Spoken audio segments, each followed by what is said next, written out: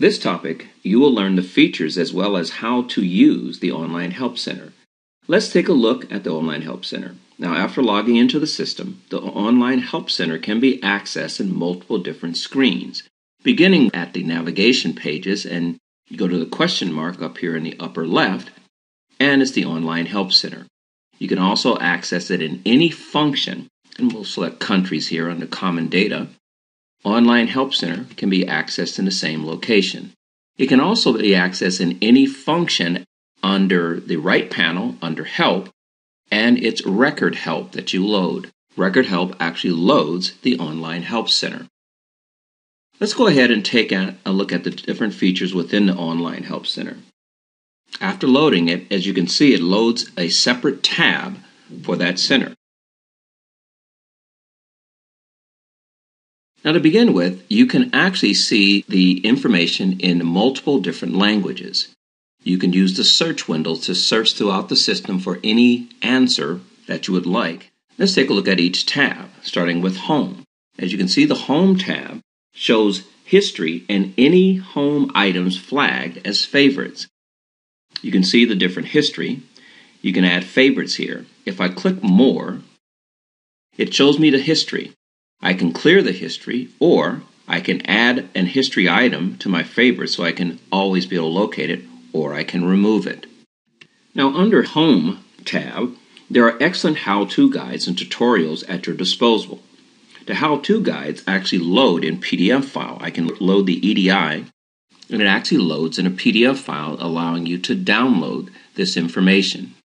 Very useful. On the other tabs here, there's What's New. What's New shows the latest version features and release notes. Now, to select the release note, you click the hyperlink. Some of the links have PDF files that you can actually download, as in here. I can load the guide. It loads a PDF file where I can read all the release notes on this particular update. Technical Help has implementation and classic page and data sections. On the implementation section, it gives you migration, development platform, and glossary information. Under classic pages, gives you the many features and development tools used for classic pages. The data section has many options. You can get a table directory that gives you access to all tables and fields in the system that you can use for development and customization. Under data example, I can just select the data table, select the table that I would like, and I have everything associated with the table, including the fields, any type of local menus, that I can use this information for design, development, or customization. I hit back to go back to where I was before. There's Product Help as well. Now, the Product Help screens is functional help divided by modules, including the Setup module, which includes activity codes, default dimensions, general parameter definitions as well, as you can see here on the list. There's Functional, which covers all other modules. Operating guides as well. Now, to access, just select a hyperlink, select a topic you would like to search. You can also get the path to the function as well. If I wanted to select in Common Data, example, the module, and let's say I wanted to locate my customer details, want more information regarding my customers. I go to my BPs or business partner, and then customers, and it gives you all the details and information regarding the customer function. The other thing you also see is the path that you can use to get to the customer function within the system.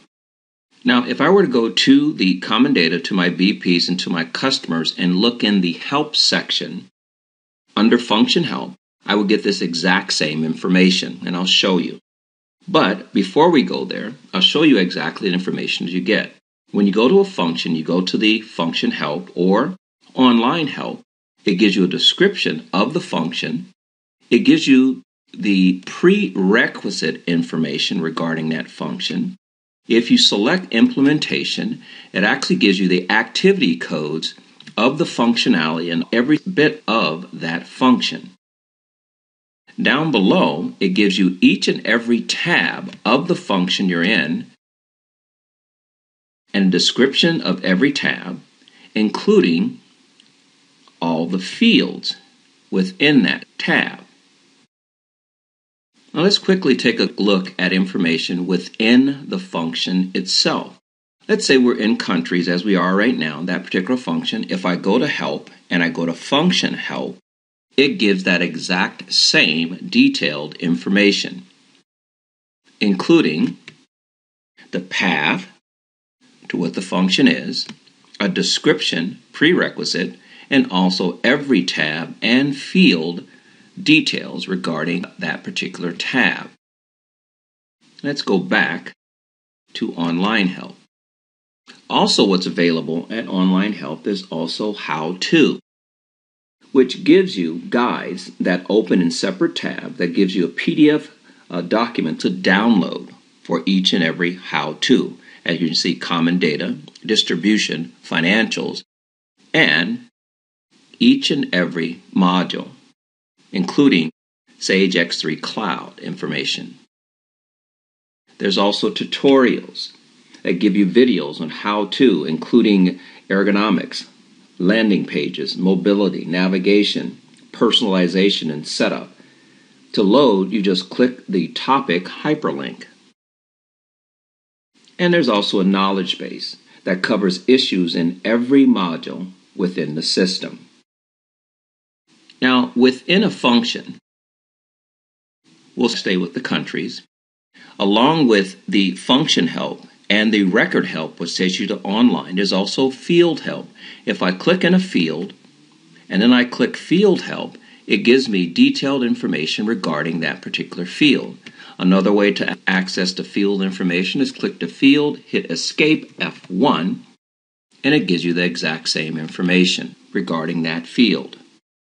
With learning how to use online help, this allows you to not only easily navigate through the system, but gain the knowledge that will help you set up and design a system to best suit your company's needs.